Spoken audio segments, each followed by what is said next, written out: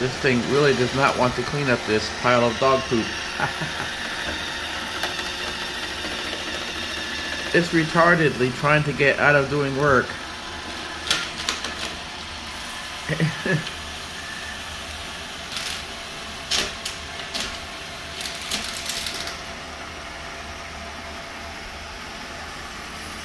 Alright, it doesn't have to come back over here.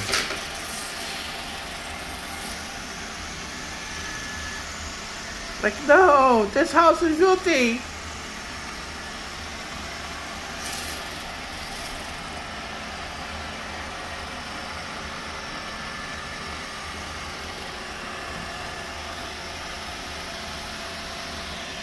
This was not here. I had to empty it out.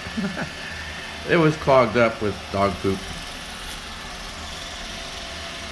Again, I couldn't let my dogs out for weeks because the fence was not repaired right. It's a $50 a day per dog at large fee here in this city. All of a sudden. That's another issue I'll deal with my one fucked up neighbor who thinks she's close to God or something.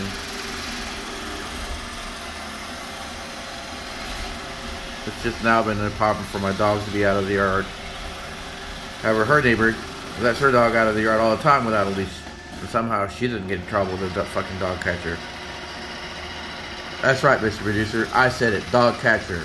Not animal control. Dog catcher.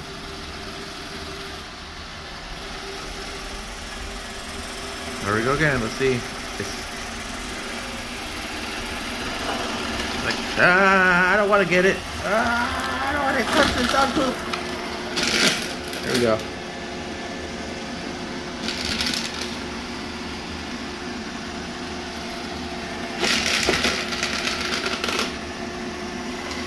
Well, the thing about this process is, though, it might take longer than a human to clean, but it has all day, versus I don't want to spend 20 minutes, or even 10 or 5.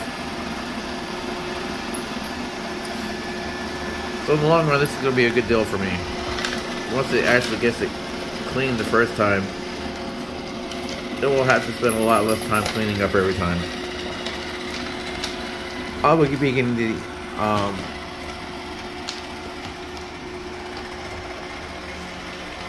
mopping robot too, and another one for upstairs.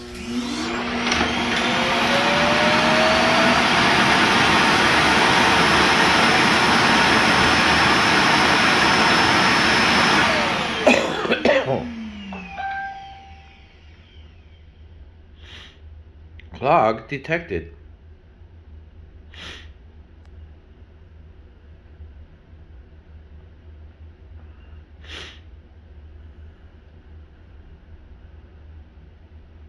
And we'll see what's going on with this thing now.